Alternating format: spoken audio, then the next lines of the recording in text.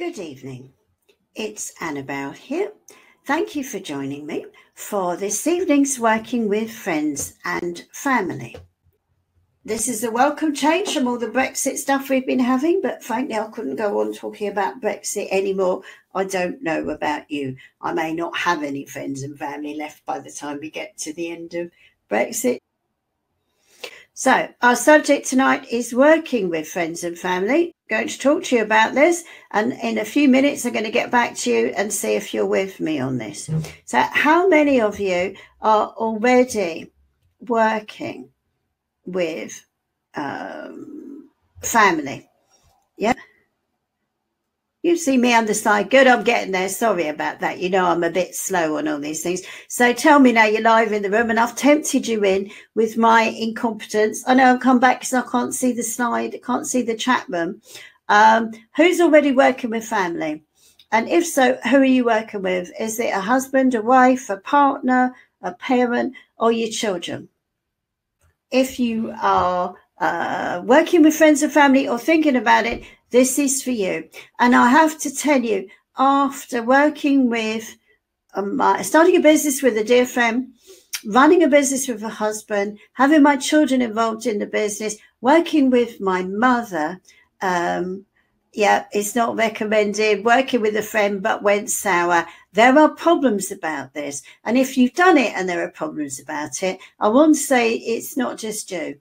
I mean, I took the first few times it went wrong as a really personal failure, like I was a really bad person.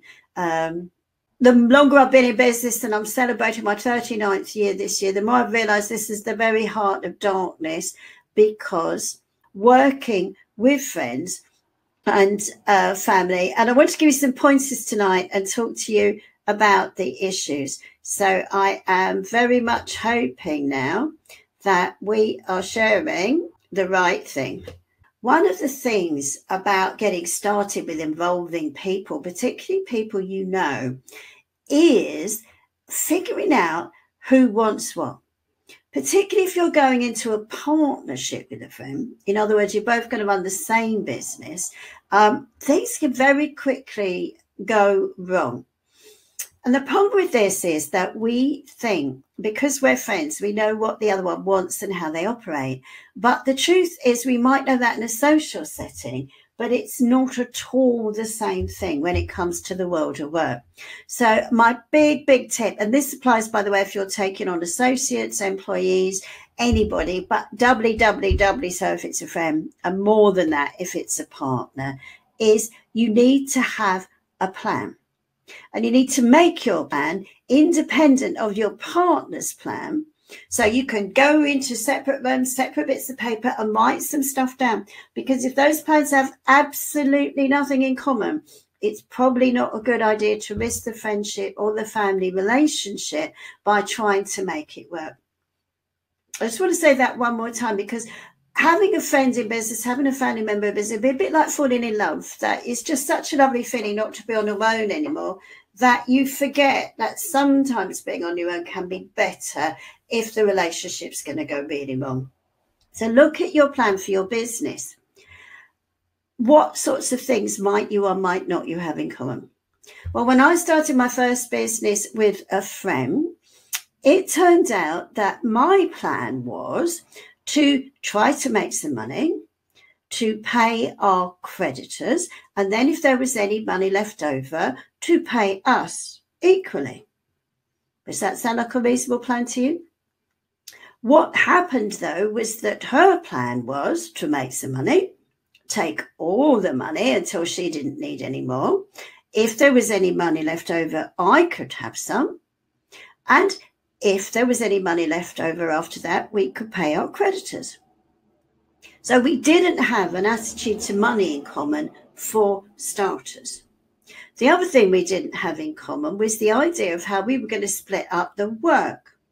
The idea was, I thought, that we would split up the money equally and we would split up the work equally. But she had less time capacity than me for all sorts of family and domestic commitments. And so in her mind, she was going to put in less hours than me, and she was going to make the same money. And we were in a fee earning business, so there's quite a direct correlation between how many hours you work and how much money you make as it was structured then. So in effect, she was going to work part-time for the same money as me full-time. But in event, she wanted her money first. You can see how these things could lead to problems. But I never thought to discuss it. I assumed we were going to be partners, we were going to share the work equally, and we were going to share the money equally after we paid the people we owed money to. Similarly, you may find that although one partner can't put in as much time, they might want to put in money. And that obviously doesn't apply to staff and associates. So if one partner puts in a lot of money and one partner puts in a lot of time, how is that going to work? Are you going to have a notional salary for the partner who's putting in the time and then you split the profits 50-50? Or is the partner putting in the money saying, well, I worked for that money, that was my time, even though you're doing all the work, you couldn't do it if I didn't put the money in, so we're going to split the profits 50-50 anyway. Think about it. What often happens is we get started with friends and family because we like them and we just don't have these difficult conversations. So write down your business plan and get your prospective business partner, family member who's going to be an employee to do the same and see what you've got in common. If you can clarify areas of difference or things you haven't discussed or talk it out, that's great. But if you're not really having the same idea, I promise you, it will make your life so difficult and your relationship so difficult. You'll be sorry you've been born. Now, we've got a free download available. You can get the last slide gives you where it's from, which will give you much more detail on that. But have a plan. If you're together about this, go ahead. And if you're not, just stop. People can support you in all sorts of ways, but making that level of commitment without something in common is a big mistake. It's a bit like a butcher and a vegan marrying and only finding out afterwards that that's the case. Sorting things out at an early stage is a great part of getting your ducks in a row, doubly so when it's family, but you also have to plan for the end of this relationship. Now, your brother is always going to be your brother, and I've worked with mine. And your mother's always going to be your mother, and I've worked with mine. But they're not working with me today. My mother sadly has passed on, and my brother now lives in another country. So you have to have a plan for how this relationship's going to end. Too many business relationships anyway end because one person is deeply unhappy and decides to bring matters to a head. Either you're a boss firing someone or an employee resigning, or you are an associate, and you've all been there, who simply declines to work for a client again because you're not happy. And in partnerships, the not happy is usually massive rows. And I know it took me a lot of time and money to get rid of my first business partner, and the only people who made money from that was the lawyers. So the best time, you know this, to organise your breakup is when you're dating. So what do you want to own when this trading relationship with your family member or friend is ended? If you put in all the money but you paid them to do the work, do you want to own the rights? Do you want to own the things they produce? What's the deal? Make this plan while you're still good friends at the beginning, because if you can't agree it now, I absolutely promise you you're not going to be able to agree it when you're arguing. You need to understand that whatever your expectations are, you need to be very clear, because the law does not recognise friendship. I don't mean it doesn't know everyone has friends, but if you fall out with a friend and it goes really, really badly, and they say, this is not what I signed up for, and it goes to court or arbitration, and somebody says, well, what was the deal? And you go, well, it wasn't necessary to have anything written down because we are friends. That's not going to help anything. It's going to make it a lot worse. If your friends are acting as employees, they have all the employment rights that go with that. If your friends are acting as subcontractors, they have all the copyright and IP that goes with that. And if they're acting as business partners in the absence of a company, you can be jointly and severally liable for what they decide to spend money on. That's a great way to ruin a friendship, isn't it? So these areas are really, really important for you to consider before you get going. Early friends and family we use in our startup business are often volunteers. Your sister takes care of the kids because you can't afford childcare because you're not making any money yet. Your mum helps out. Your brother gives it a go, and we're all very happy. But if you are starting to expect them to do things and depend on them to do things, they're not really volunteers. Take an attitude check for a moment. If you feel cross, if they're not doing what you think they should be doing, if they don't want to help you, they are not really volunteers, are they? If you have expectations of things being done regularly and for you, that's not volunteering. And be aware, by the way, that in this country, only charities can lawfully have free labour. So don't take the Michael with your family. Only do that with discretion. Now, when you first get going, everybody kind of helps out. But after a while, you need to start to structure your team. And you're going to find yourself needing people, firstly, with expertise that you don't have. Now, this could be an accountant or a web designer or somebody with techie skills. It wouldn't normally be doing the thing you want to do in business. If this is a friend, this can be a problem. If you're paying mates rates, i.e. cheaper rates than they normally charge in their business, you're going to get mates dates, by which I mean your work is going to be put on the back burner when there are more profitable clients' work to be done. So if you are working with someone who's doing something with you on a friendly basis, you cannot expect them to meet your timetables. If that is not acceptable to you, you probably need to pay them properly. Now, if you are paying them their normal rates and they're not meeting timetables, then you need to get someone else who will. Now, it can be incredibly difficult, by the way, to get both accountants and web designers to meet your timetables. Specifying what you want, when you want, and actually getting it is a mission in its own right. And I think I might do, never mind a webinar, but War and Peace on that one of these days.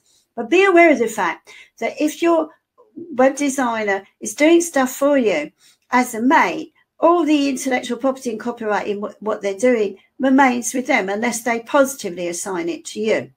If they're doing it as a subcontractor, there's a proper contract between you, it will do what the contract says.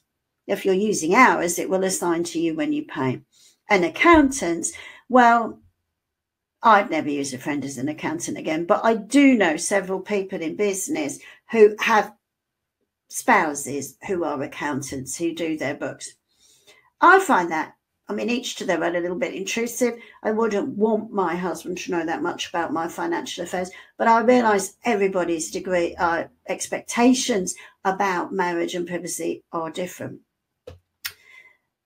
The other reason why you might be taking on people in your business is for admin, bookkeepers, VAs, that sort of thing.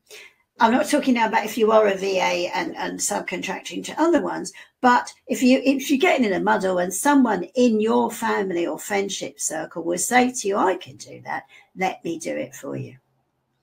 Be careful to set this up properly with them, though, because once again, if you haven't set clear expectations about availability, when and how you're going to pay, who does what, it's a great way to ruin a friendship.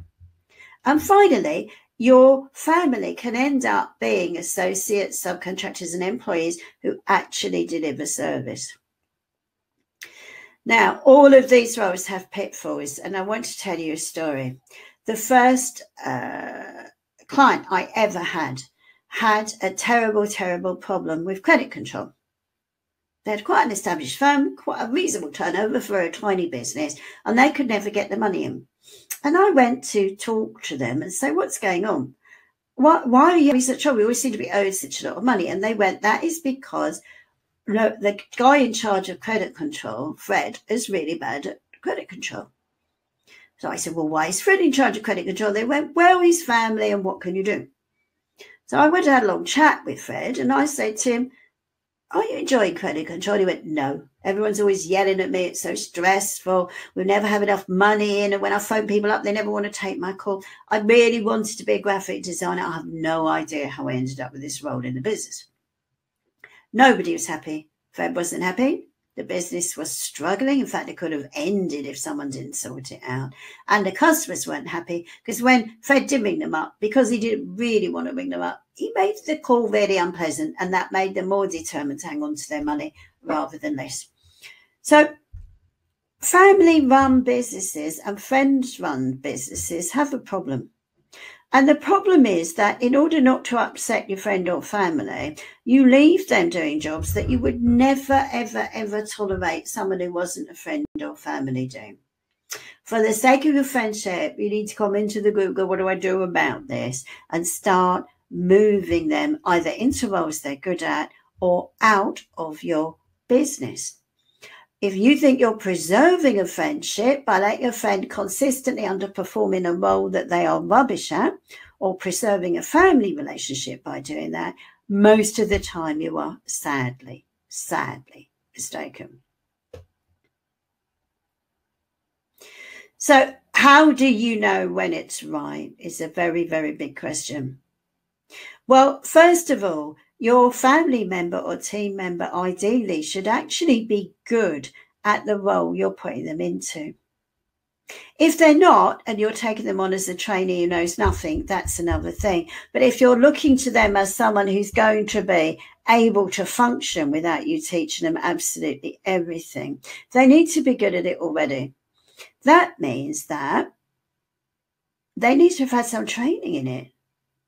Now, I have a cousin by marriage who did a graphic arts degree, and in that she also did web design, and she produces lovely, lovely web designs. But I wouldn't use her for my website because she's got no idea of data security and online shopping carts and that sort of thing. I have asked her from time to time to design pretty things for me, and she does. But I have more sense than to put her in a role that she's not qualified for. And if you've ever done that, you will understand the pain that this can cause. Bear in mind that your friends and family have the same workers' rights as anyone else. And let's talk about this.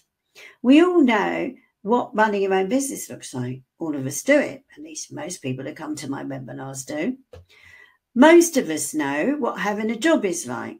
We don't live in a world where we've never, ever met anyone who's got a job. But most of us forget about workers' rights. You remember those workers. We talk about it in our customer group all the time in relation to IR35 and pay as you earn, who are contracted to provide a service and cannot send a substitute. So if you insist that your sister, even though she's self-employed, is the only person who ever touches your books, you are moving her from person who runs their own business to a worker, if that's how you set things up.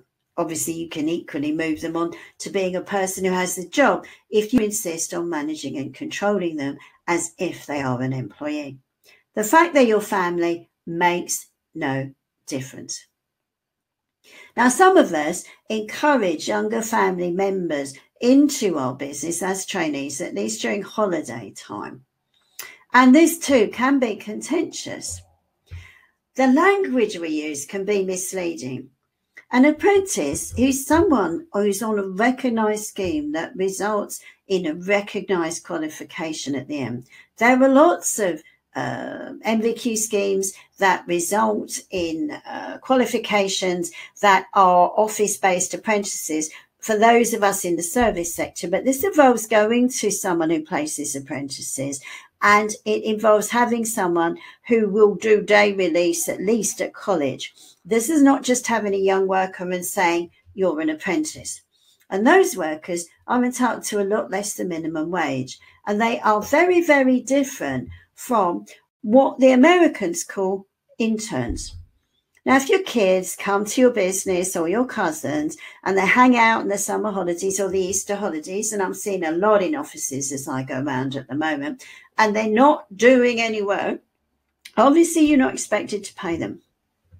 But if they are old enough to work and they are doing real work and you're not paying them anything at all, you may be in for a surprise, because your kids do have the same legal right to be paid as anyone else. Now, I'm not saying your kids are going to sue you, but what you will find, and I found with mine, and I always paid mine at the very least minimum wage for their age group, was as soon as they could get more money, they went to work elsewhere, which was fine because I wasn't trying to groom them long-term to stay in the business. Now, young workers do have a lower entitlement to wages than for the adult workers, but the apprentice rates only apply if they're on an apprentice scheme. So be careful if you're introducing young family members into the business, because you're going to need to pay them the appropriate rates, unless they're literally sitting around making coffee, waiting for you to finish work or watching you work. Now, we do have rules in the UK. We have the national living wage. It's the equivalent of the USA minimum wage. I don't mean financially, but it's not just us who's got one. And there are international standards about minimum wage. So even if you're not based in the UK, there are very few countries where your kids can work a full-time job for nothing just because your mum or dad or your brother or sister should do that. There are global rules about slavery, forced labour and trafficking. And much as it's good for our kids to help out and learn, making them work full-time for nothing at all comes under the heading of forced labour and doesn't get you a lot of brownie points as a mum or dad. The other thing I'd like to nag you about, and you know I do, is GDPR. Just because they're family doesn't mean you're not obliged to properly contract them for secure data handling if that is what you are doing. It's lovely to trade on a handshake, but don't let your kids into your MailChimp list unless they have really had it properly explained to them and written down and they've signed something. For goodness sake, so much can go wrong in that area. Try to confine the family that you're kind of helping out over school holidays to areas less contentious than things that can go wrong with GDPR. Working with family can be really difficult, and friends. The first thing you're going to need to do is to agree clear signals. When are you the boss? And when are you mum? Or when are you their friend? It's so easy when it's your business, your baby, to mix all these things up. And I still get complaints today from husbands and kids. I'm actually doing a project for one of my sons, role reversal. He's hired me as a consultant in the city firm that he's working in. And what he says to me at the weekends, I won't talk about business. This is mum time. During the week, you can email me or talk about business. But occasionally we need to switch roles. So we've agreed quite clear signals, like when I'm working for him in the city and he says to me, let's go out for coffee. In that coffee time, we are mum and son, unless he says to me in that coffee time, I need to talk to you about this privately because it's work related. We know where we are. I've learned to do that to stop people getting frustrated with, but I wanted to have a friend's night out. I wanted to have a mum's night out or whatever. If you're going to keep friends and family working near you, have an agreed signal about when you're going to talk about work.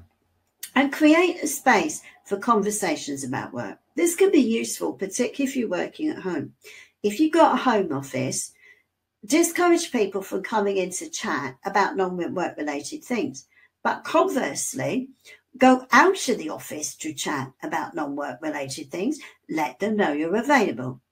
If you are working in one space and not in another, it can be part of creating boundaries, psychological boundaries. You're never going to stop the family interrupting if you're home-based, but you can vastly reduce it.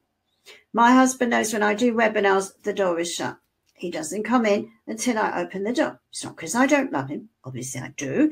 It's because, well, we once had a webinar when he walked in live to give me a cup of coffee on a very hot day, and he didn't have a top on. And everybody on the other end of the webinar thought he was naked, which was charming, but not the image I was trying to create.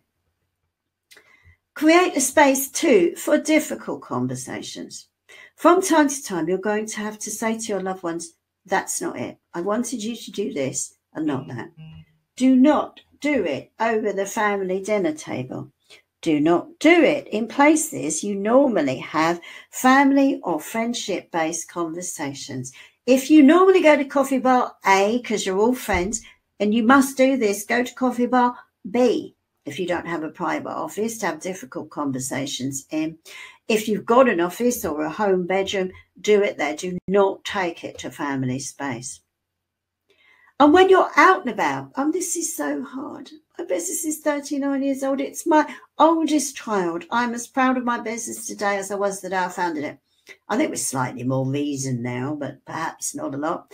I could bawl for England on the subject of what we're doing, how amazing it is, how difficult it is, how the deadlines are. I've had to learn not to do that every time I go out with my friends and family, particularly if one of the people in the group with me also works with me. People kick me now and go, shut up, you can be the boss on Monday. We have to build a life that isn't all work. Otherwise, you will find you don't have any friends and your family start to avoid you. I'm quite serious about that. You can actually lose friends and family if that's all you do. Don't forget, however, ever engaging your business is, however important it is to you, to make a special space for what is important in your life that's not related to business. One of the reasons I really enjoyed the early days of my business was it coincided substantially, but not completely, with the early days of my family. I think that my company was 4 years old when I had my first child. So I didn't start the company after becoming a parent, as many people do. But I managed to decide, right, I'm going to do all the sports days, the prize givings, the school plays, and just put them in the diary as far ahead as I could, despite the complete lack of cooperation from the school. But if you can't do this, I suggest you think about getting yourself some kind of business mentor. Now, there are VA coaches out there. There are web designer support groups. There are all sorts of places.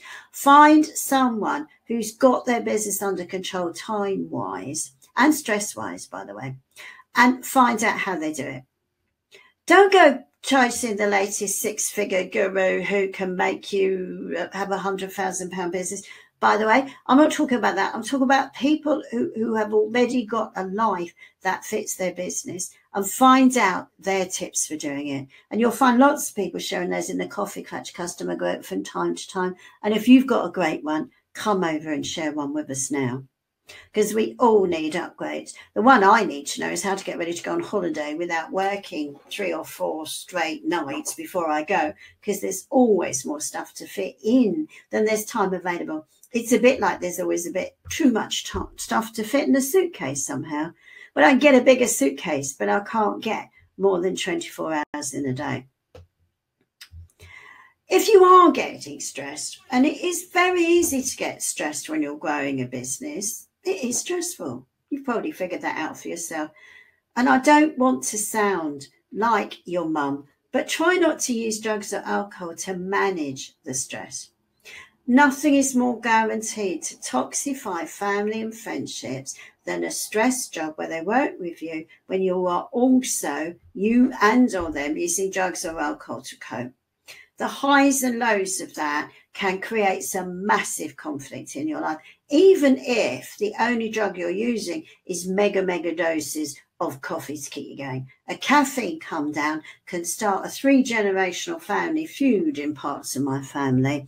Be careful.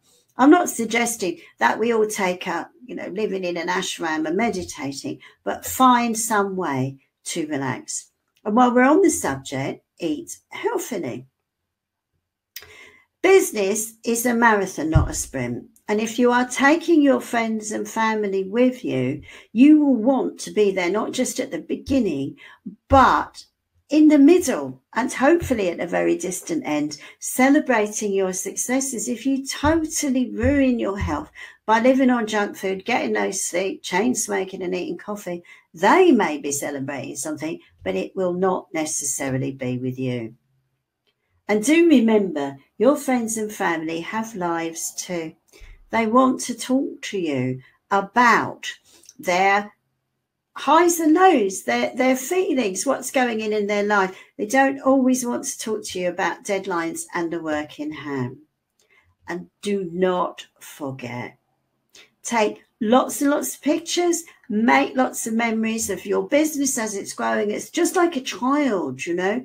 My business is middle-aged now. My business has a baby. I made a conference in my first serious business, and I made a Conspawn Coffee Clutch 10 years ago. Now my baby's getting ready to go to secondary school. Time moves on. I'm still working with one of the people I started a business with in 1980. I have learned something about making it work. If you'd like to know more about this, by the way, we've got some top tips for you. Check out the free download on the coffeeclatch.co.uk page, which is working with friends and family with little hyphens in the spaces for you. It's absolutely free. It's packed full of tips and checklists and things to help you out. What we want is for you to have a successful business with friends and family around you, celebrating with you, not going crazy and wondering where they all went. So if you're not sure what the web page is, just think of it, working with friends and family. If you search that for Coffee Clutch, it should go up, but it's coffeeclatch.co.uk/working-with-friends-and-family/.